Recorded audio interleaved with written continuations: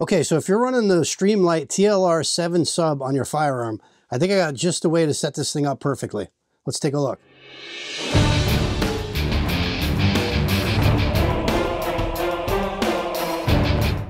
All right, so here it is. I have my SIG P365 XL with the Holyland 507KX2 red dot and the Streamlight TLR7 sub. Now, the way I configured this light, we're going to talk about. That's why I'm making this video.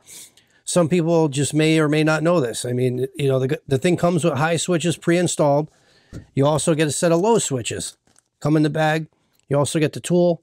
This tool is great, and we'll talk about this in a second.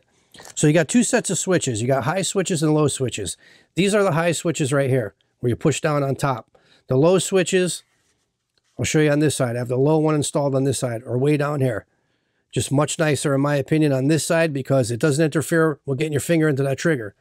So if you had to get into that trigger, there's nothing in the way now. On this side, it's just your support hand, so this works out well. So it's almost like a gas pedal. I can just hit that light, no problem with my thumb. It's right there. But on this side, when I had the high switch on there and trying to get my finger in there, I was hitting it because it's right here. Right when I'm going to put my finger in the trigger, it would hit it. So I put the low switch on this side. So if, you know, if I'm going around the house trying to clear a room or something, you know, your finger's on the side of the gun so you know you have to get in there.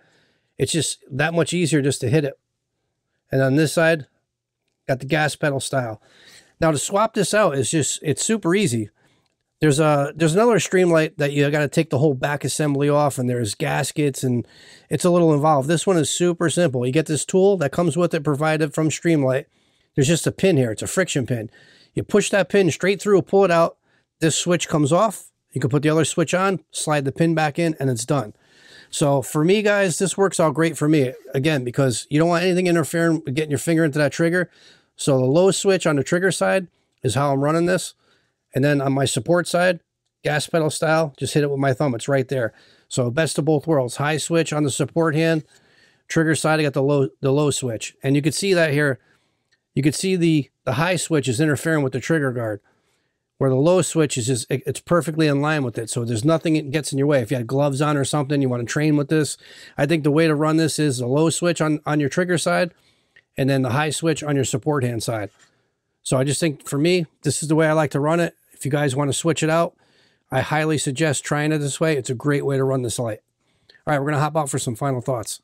All right, so that was a look at the TLR7 sub and how I have it configured on my carry gun. Let me know in the comments down below how you guys have yours set up. If you like the high switches, the low, or you like the combination of the two. Also, if you like this kind of content, I'm going to leave a QR code here on the screen. If you guys want to make a donation and buy me a cup of coffee, that'd be great. If not, there's a free way to support the channel by hitting that like, share, and subscribe button. All right, that's going to wrap it up for this video, guys, and we'll see you guys in the next one.